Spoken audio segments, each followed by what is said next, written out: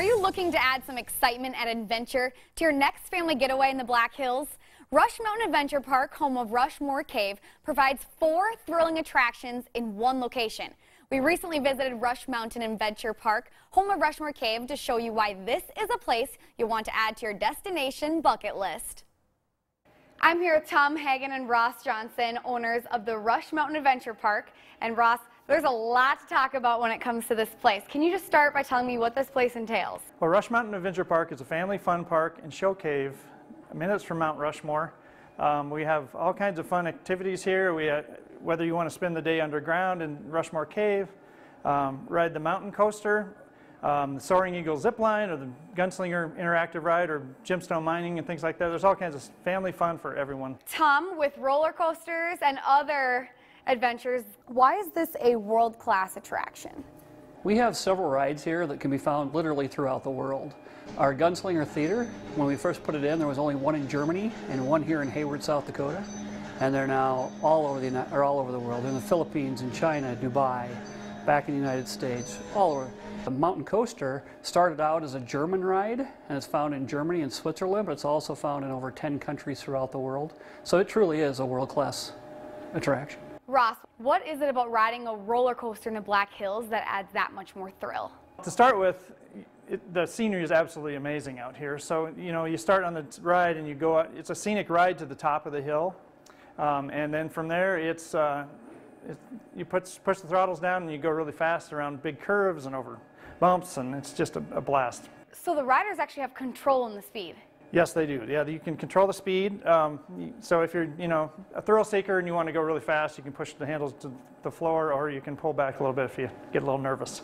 Are there any limits as to who can go on the rides here? Say you want to bring, your little kids all the way up to older kids. Yeah, we do have some height requirements. It's 54 inches tall to ride alone, or if you want to have a passenger, the passengers have to be 38 inches tall. The driver has to be 54 inches tall and 16 years old to have a passenger. And then our other rides, some of the other rides, you have to be 42 inches tall. But there is stuff for little kids too, if... There is, yes. We have gemstone mining, and they can go in the cave, and they can ride as a passenger. Tom, so we've heard about the mountain coaster now and the Gunslinger. What else do you have to offer here? We have the Soaring Eagle zip ride.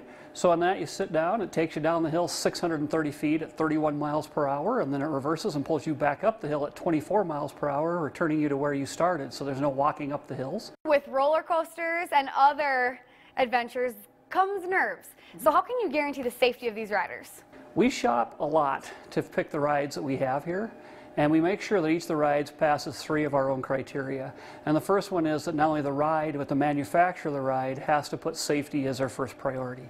So we make sure that these companies are cleared through, there's a couple different organizations, one called TUV and one called ASTM, and they actually evaluate ride companies, and we make sure they're safe before we ever put them on the hill. Ross, why is this a place you don't want to miss?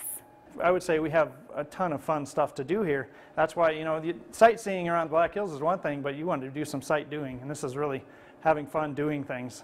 It's a great adventure for the family. Tom, Rush Mountain Adventure Park is more than just a place for rides. What other events are held here? We do several events. In the summertime, not only do we have the rides, do we have the cave tours, we occasionally have some live entertainment. We talked to Ross earlier. His daughter comes out. She's a great musician. She plays out here. So we do things like that as well. And do you hold bigger events like weddings and special things like that? We do have weddings. We have weddings take place in the cave. Each year it seems like we have 2 or 3 people that get a hold of me and see if it'd be okay if we did their wedding in the cave, and we enjoy it. We love having them come out. We love the whole feel of doing a wedding in the cave. Let's talk about plans for the future, and right now you just added another renovation. We did. We just added a challenge course. So the challenge course is 2 stories, about 34 feet tall. It's 100 feet long, 50 feet wide. It accommodates up to 45 people at a time. You actually are harnessed up. You hook into a rail. We take you around. There's 35 separate elements that you get to go through. And it's going to be a great time for both kids and adults. We have a Tykes course that specifically is catered towards kids from toddlers to 48 inches, including a zip line for the kids. So that will be fun. And why is this a place for the entire family to come? When I said there's a few criteria, and safety was the first, the second one is we want to make sure everything we put out here plays to all generations of families. So we want it to be good for the grandparents, good for the parents, and good for the kids. So just like our mountain coaster, a 38-inch high child who's a 3-year-old can ride with their father, with their grandfather, with their grandmother, and the same with all of our rides. We want to make sure it appeals to everyone. Tell me a little bit about the history of this place, how it came to be what it is today. Well, the cave itself was discovered all the way back in 1876, just 2 years after Black Hills gold had been discovered, and there was mining taking place in the bottom of this valley. And the miners, really by accident, discovered Rushmore Cave in 1876, and it became a local curiosity where locals would come out and check out the cave until about 1927, when the owners of the property realized they had so many people coming to see it that they could make a business of it. So the cave opened in 1927 for visitation, so we're on our 91st year.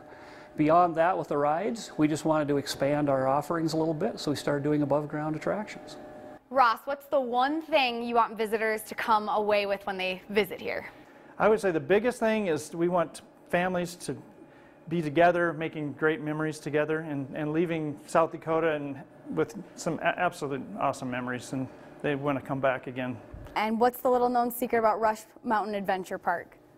I would say the little-known secret is just all the things that we have to offer. People come here all the time, they spend the day, and when they leave, they tell me, I just can't believe how much is here and how much there is to do.